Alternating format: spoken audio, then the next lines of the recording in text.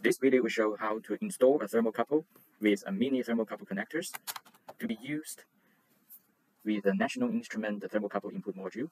So as can be seen, the interface of the National Instrument Input Module is with mini thermocouple connector socket, which will be mounted with this one, which is a mini thermocouple connector plug. So, and basically, here is a patch thermocouple with an extension cables and 2 wires. And the type of the thermocouple is type K.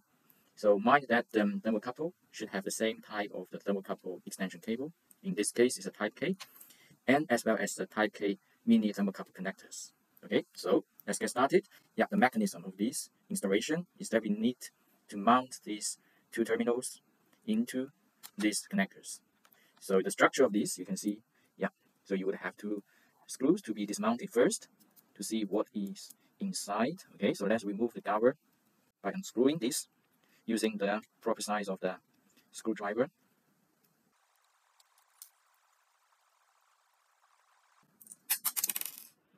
Okay, so there's a cover to be dismounted. Okay, gently dismounted it.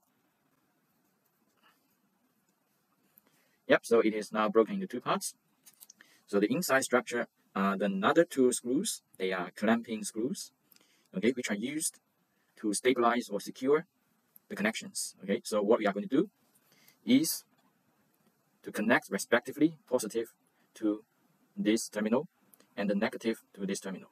Okay, so the way to do that, yeah, we need to unscrew this.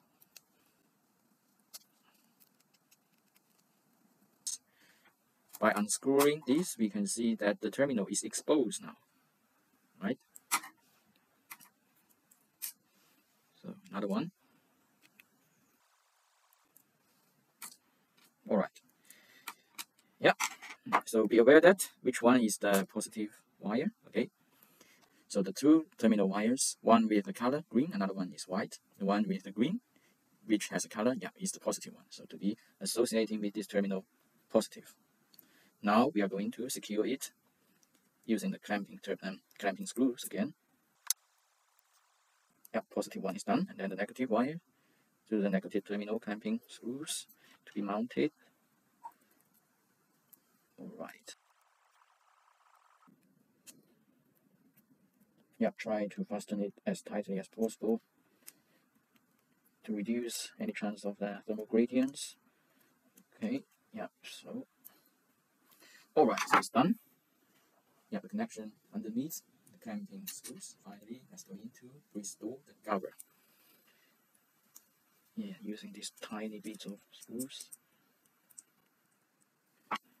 Secure it.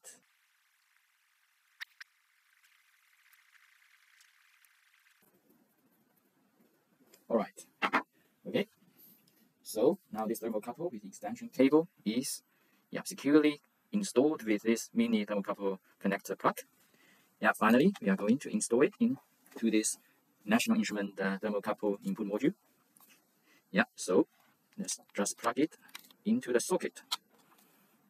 Right? Yeah, so it's done.